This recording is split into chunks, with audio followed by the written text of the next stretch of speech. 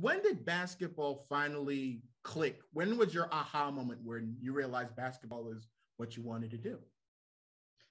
Yeah, I have a unique journey. I'm the youngest of three and grew up in Western Pennsylvania in a crazy basketball town that back in the 70s, before it was really popular to have this kind of organized basketball league, in my hometown, just a tiny little town in northwestern Pennsylvania, we were playing organized leagues as early as third grade. And so I grew up in a basketball crazy town. So basketball was always a huge part of my life. My older sister was a fantastic player in our hometown, so had a great appreciation for women's sports early on in my journey. I'm 9 years younger than my sister. So was one of those second and third graders keeping her stats when she was a junior and senior in high school, and just really, fell in love with the game. But my aha moment happened my senior year in high school. I decided not to play a fall high school sport to prepare for the upcoming senior basketball season. Again, in a very, very, very crazy, I called it a Hoosier type town in Northwest Pennsylvania. It was just the entire town came out and watched the basketball teams play. But in the fall of my senior year, it became apparent that no teacher wanted to coach the girls' 7th and 8th grade team. And at that time, when I was a senior in the mid 80s, you had to be a teacher in the school district to coach, and they couldn't find a teacher that wanted to coach. So my varsity coach approached me, knew I had interest in women's basketball, knew I had interest in being a coach in my future, and asked me if I would coach the team as a senior in high school. So that was my aha moment. I coached the 7th and 8th grade girls team my senior year in high school, my teammate and I. And it was just, that's what I wanted to do. I knew it. I was hooked. We had a good season. I had fun with the girls that I was only 4 years older than. But it was that moment that solidified that I really wanted to try to chase coaching as a profession. Bowling Green University was your first stop as a head coach. Before you got there, what were some lessons that you learned that prepared you for that job when you took it on? Yeah, spent 11 years as an assistant coach at the Division I level. I had great mentors, had great people that I learned from. And what I took away from each one of them, I took away a little bit as I built my own philosophy. But for me, it was culture. It was creating a championship team in the locker room before you could have a championship team on the court.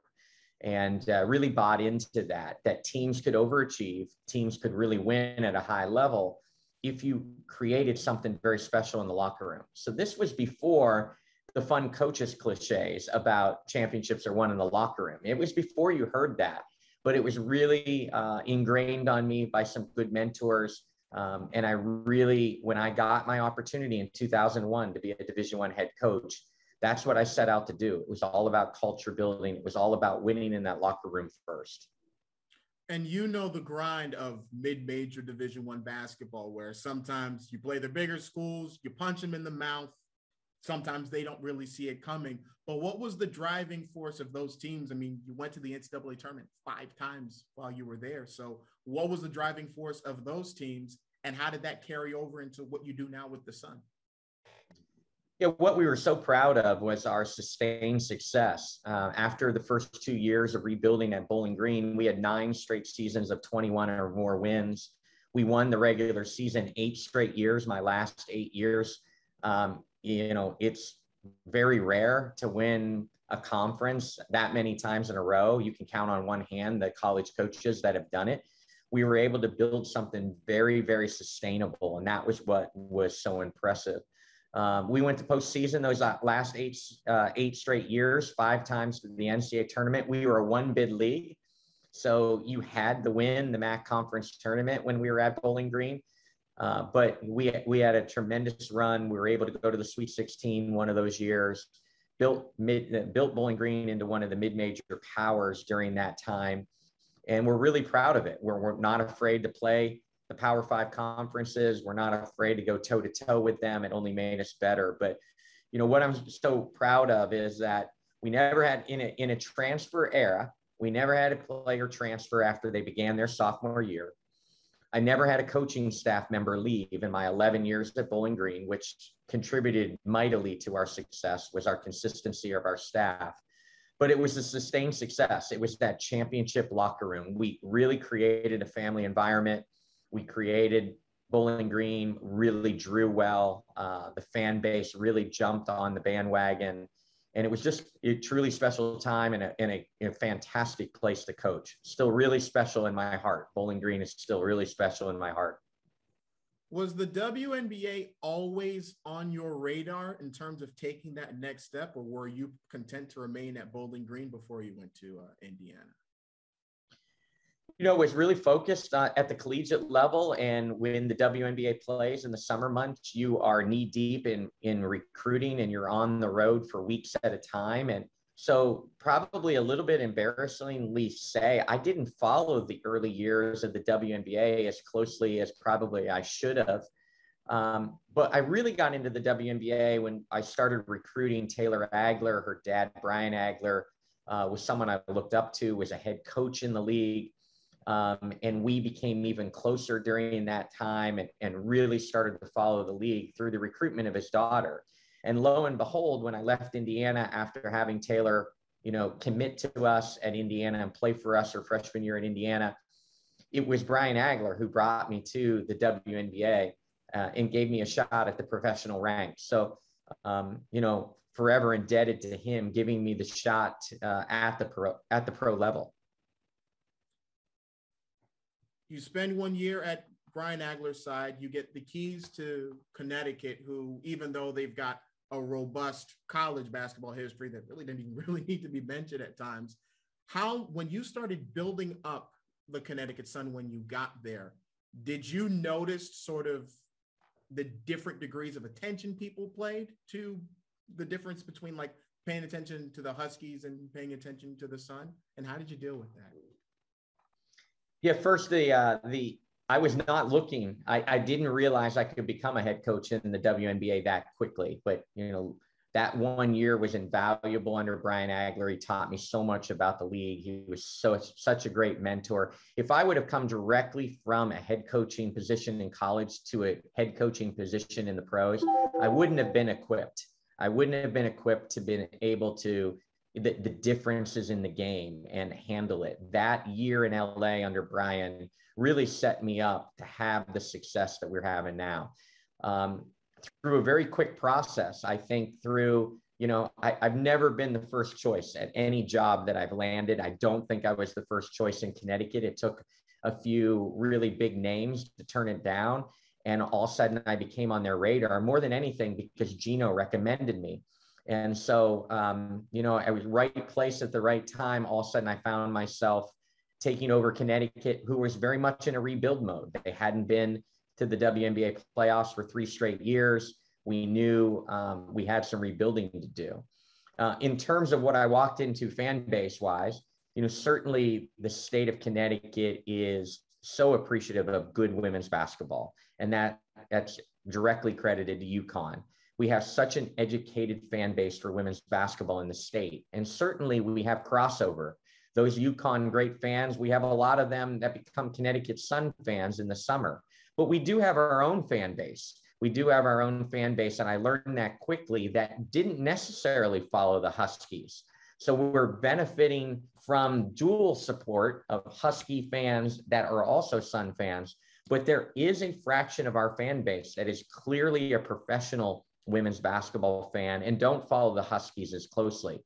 And, you know, that became apparent right away, but so blessed, you know, to coach in a state that reveres women's basketball, supports women's basketball, and is really educated about women's basketball. You mentioned that Gino referred you for the Connecticut Sun job. How has your relationship been, and how did you even meet? You know, Gino was, you know, a tremendous role model for me. I caught a break early in my coaching career at the Division I level and became the recruiting coordinator and assistant coach at Syracuse at the age of 25. And that was in the Big East days, the real Big East days, back in the monster 90s of the Big East. Oh, yeah. And, you know, everyone was trying to chase UConn. and we were trying to rebuild a Syracuse program. And so while we're on the road, I befriended Chris Daly, befriended Gino, and they just saw, a young coach willing to grind and not afraid to ask advice. And, I would go up and speak to them, and they were so kind to me. They were so generous to me. I think they saw how hard I was working on the recruiting trails to try to bring Syracuse to another level, that just a friendship developed. And as my career moved on from the mid 90s and a Syracuse assistant, we continued to stay in touch. And then as my head coaching career started at Bowling Green and I had success at the Division I level, obviously I earned the respect from Gino and Chris and company. And we had always stayed in contact. And when a couple of the former UConn, legacy tree was not involved in the Connecticut Sun, job, then it was very apparent that Gino felt comfortable recommending me, saying, you have a really good coach as an assistant coach in that league. Have you looked at Curt Miller? And his endorsement to get the front office to look at me just started a process, and we really hit it off, and I was in the right place at the right time. And speaking of that UConn connection, the new team president is Jen Rosati, who's won championships there and even turned the University of Hartford women's program into really an America East program of stature. What's your relationship with her like? How do you guys interact? Rather, how do you folks interact, maybe on a day-to-day basis or in any other way? Yeah, first, our relationship goes back to when she was the head coach at Hartford and I was the head coach at Bowling Green. We both had two really successful programs. And we, mid-majors, it's hard to schedule. No one wants to play you. And so we had a series and we split that series. And it was great because we were all trying to have bragging rights as one of the top 5 mid-major teams. And Jen had a really good team at Hartford. And so we had a great series. So we had great respect. Again, Jen was a player at UConn when I was at Syracuse as an assistant. I give her a hard time still. It's one of the big wins in Syracuse women's basketball history when we upset UConn, and Jen was a part of that team. So she has Olympic gold medals and national championships and all this bragging rights. But I still remember when our Syracuse team beat that UConn team. So, but we have a great relationship. And when there was a change at GW recently, we had an unexpected change in our franchise, and we lost our vice president, Amber Cox, who I worked so closely together. And I personally immediately picked up the phone to Mohican leadership and said, I'm not sure what role, I'm not sure where she fits, but we have to get Jen Rosati to our organization. And I was bullish about it. And to Mohican leadership credit, they really went to work on it. And the same story goes with Morgan Tuck, who I drafted and coached and unfortunately had to retire prematurely from the WNBA with her long history of injuries. But she's another UConn great that I also said, as soon as she retired from Seattle last year, is we had to get Morgan Tuck back in our franchise. Looking down the road after those phone calls and great work by Mohican leadership, team president Jen Rosati now, and then another important business front office person, Morgan Tuck, both great UConn legends. So happy that Mohican went to work and got them on board. Coaching in the WNBA is unlike any other job in sports, especially when you consider not just the athletes that you're coaching, but the stances that the league takes on many other things. I saw your tweet the other day talking about how Pride Night became finally a big thing for an organization and a league to really be behind. You were the first openly gay basketball coach, professional basketball coach, head coach at that. I've read about how, you sort of struggled with wishing you came out a little bit sooner. In your role now, how do you sort of adopt that role of being the trailblazer, whether you embrace it or not? It's kind of what you are. So how do you deal with it? Yeah, it's interesting. My history is when I became a head coach in 2001, I was really comfortable in my skin, and I was out. I was an out gay male coach at the Division I level, which was very rare. But it was in the women's basketball circles. It was with my team, my coaches, my administration, our fan base, our recruits. The women's basketball coaches nationwide knew, but it was just such a small circle. It was that women's basketball family. Outside of that, there was not a lot of a national attention. One, I didn't get asked a lot about it in interviews, even though I introduced my partner at the time and our two children, always at public functions. They were always they were part of my Indiana University press conference.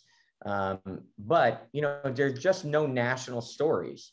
And so therefore, I wasn't being a role model. I wasn't being a great trailblazer because I wasn't reaching people, and representation and visibility matters. When I became the head coach at Connecticut, a national story was done by Outsports, which then blossomed into some New York Times articles and other more nationally known publications. And all of a sudden, the visibility and representation mattered.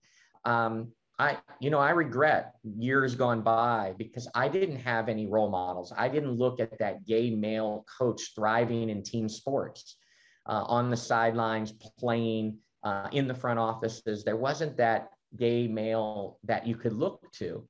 And so visibility and representation matters. I always wondered about advancement. I always wondered if there was going to be a plateau. And I've always worked so hard because I felt like I needed to succeed more than someone else if I ever wanted to continue to rise in our profession and challenge myself at the highest levels. My biggest, goal now, my legacy I hope to leave is that youth, is that young gay male that is struggling in middle school, struggling in high school in that locker room, and wonders if they can thrive in team sports. Can they be a part of teams? Do they fit in? Where do they fit in? Is there enough role models? And you're starting to see professional men's athletes in different sports come out over this year, and it's just tremendous. I hope that they can look to me as someone that's thrived on the sidelines. And it doesn't matter who you love or what your sexuality is. Gay males can thrive in team sports. There's a place for us. And hopefully someday this isn't a story at all. But right now there's still work to be done, and it is a story. And I'm proud to be, one of the only gay male professional coaches, especially in North America. And I take that role, very seriously. And I hope I can give back mainly to the youth and give them some visibility and representation. How do you think that, with everything that you said, how do you feel like that uniquely positions you to run such a successful WNBA team, especially considering where the league is and the stances and how upfront they've been about issues? Yeah, I think that the big thing is the team knows I'm authentic, and I champion people, being true and living their lives. Our league is unbelievable to be a part of because these women lead in social activism, in social change. Our women in the WNBA are forefront leaders. They're trailblazers. They are doing things for social justice that other leagues aren't. And we're not afraid to stand up, for what we believe. And I just marvel at being able to work with these amazing women around the league. We call it 144. There's not quite that in the league right now, but 140 of the most amazing women that, really have found their voice and are fighting for the right causes. And by them seeing me live authentically and being true to myself, they know I have their back and truly support them in what they believe in and what they believe they need to fight for. And I'm behind them every step of the way. With the year that this team has had, broken records, and especially trying to build off of the success of that bubble season, what's special about this group that you have? Yeah, it's that locker room. It truly is a championship culture. We have a great balance of veteran leaders, and it's not one voice. Sometimes you have a great leader. Sometimes you have a great leader, and that is, really important. But we have leaders, and so it has been remarkable to hear a lot of different voices, a lot of different leaders in that locker room. And then we have young players that bring so much energy and excitement and give to each other. they're so unselfish.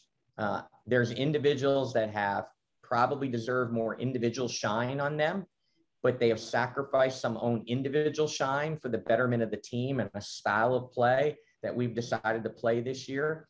And because of that, it's really worked, and we buy into it, believe in it. We're a defensive oriented team, a rebounding team. We're going to set records as the best rebounding team in the history of the league. And that's a big part of our success. So a lot of work to be done, a lot of pressure on our shoulders as a franchise that hasn't won a championship yet. There is a ton of talented teams getting ready to start the playoffs. We are the hottest team. Doesn't mean we're the best team. The best team stays healthy. Knock on wood, we got to stay healthy. But we look forward to, continuing to build the momentum on this great season we're having. You've got the double bye, best possible situation you could be, especially as the #1 overall seed. You almost had a trial run, I would say, with the Olympic break this year because of the amount of time that your players got to come back and that you also got to really recharge. How do you, once the regular season ends, how do you approach that stretch of time before you even figure out who you play in the semis? Yeah, it's got to be a balance of rest and then trying to stay in rhythm. We came back from that long post-Olympic break, and we immediately played in the Commissioner's Cup game, a first annual event in our league, earned the right to play in the Commissioner's Cup, and really had a stinker. We just didn't play well. And, we've got to avoid that coming back, because we will not have played for 11 days as we go into the semifinal game 1. So we've got to try to find a balance of rest, but staying sharp, staying ready. As you always know, game 1 in a series is always one of the toughest games, and is the one that your opponents want to steal on your home court. So, we're gonna strike a balance and work really hard to be ready for the semifinals when they begin. All right, Coach, is there anything that you would like our viewers to know before we sign off? Challenge everyone to continue to make good choices with this COVID, but we really need your support. We could really use a filled arena for this playoff run. We believe this team is special. They deserve the fan support. I understand we're still in a pandemic and a COVID time, but if you feel comfortable, I beg you to get out and support this team. They're not only great players that have put themselves in position to be the #1 seed, they're more importantly great humans and a team that this state would take a ton of pride in supporting. So, I really encourage, if you're comfortable